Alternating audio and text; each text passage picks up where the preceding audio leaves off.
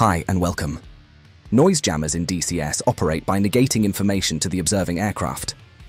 In particular, they deny the range determination, making the computation of a proper firing solution either impossible or very difficult.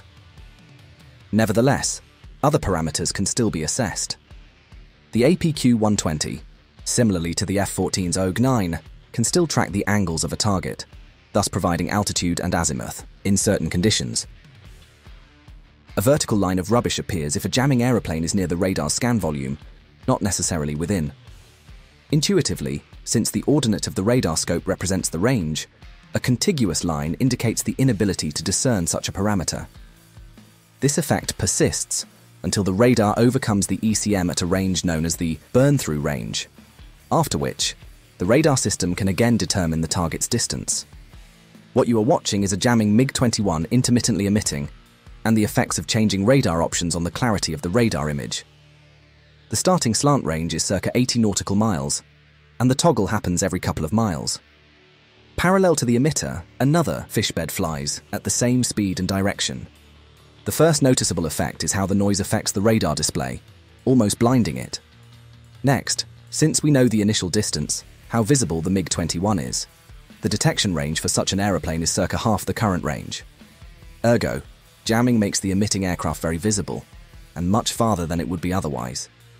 Given the clutter generated, the WISO can tune down the gain to ignore the jamming signal. However, this effect is achievable only if the range is large enough. Otherwise, the ECM will still affect the APQ-120. On a positive note, this gives the WISO a tool to build SA and approximate the target's range.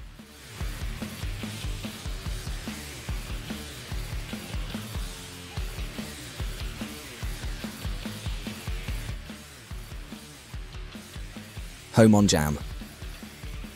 Although the WISO can manually track the variations in altitude and azimuth, the APQ-120 is capable of entering the so-called home on jam mode, where the avionics automatically track angles. For this to happen, the jammer-generated noise must exceed a set threshold.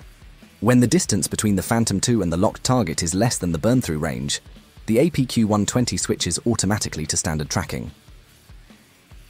In this example, the F-4E is intercepting a Tu-22, NATO name, backfire, which is using electronic countermeasures to deny the range the crew range determination. Initially, HOJ mode is unavailable, as the signal appears on the radar display, but is not strong enough for the avionics to follow. Pay attention to how the signal is becoming more and more visible on the radar screen.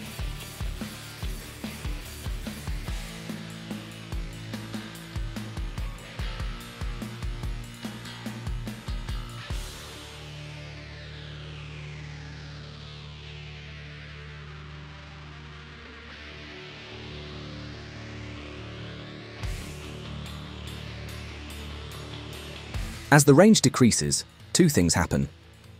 In premise, the contact reflects more radar waves, making itself visible on the radar screen. This shadow allows the WSO to track the range manually and, in certain conditions discussed in a dedicated video, employ the AIM-7 Sparrows. Next, the range is short enough for home-on-jam tracking to be attempted, initially unsuccessfully. Eventually, the range decreases enough for the APQ-120 to pierce through and properly track the Tupolev.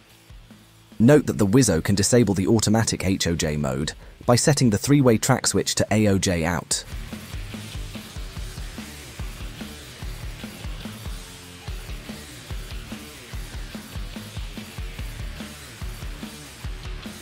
Range considerations. As mentioned, noise jammers negate the determination of the aeroplane's range. Similarly to the Tomcat, the lack of range information makes the employment of missiles more problematic, although less or at least differently than when the fighter sports long-range weapons, such as the AIM-54 Phoenix.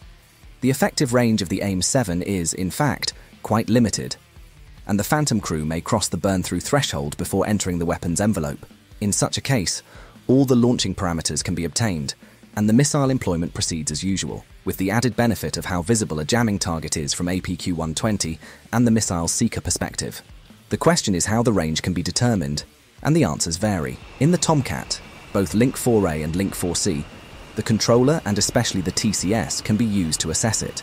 The F-4E has instead to rely on the controllers, or with the DMAS upgrade, the TISIO, the acronym for Target Identification System, electro-optical, could probably be beneficial as well.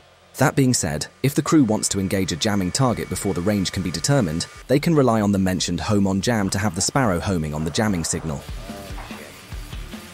This concludes the overview of the APQ-120 and ECM effects. A dedicated video will discuss employment methods and technical and tactical considerations. Thanks for watching, and take care.